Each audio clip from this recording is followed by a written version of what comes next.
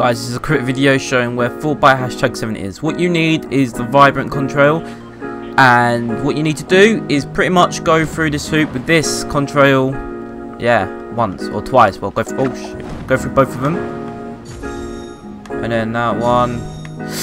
Oh, go through that, and there's Fortbyte #70.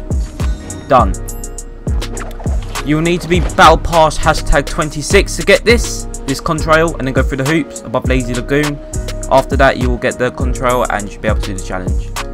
Hope you enjoyed the video. Use my support credit code BigBuffoon and check out my latest video and subscribe. That's all today. See ya.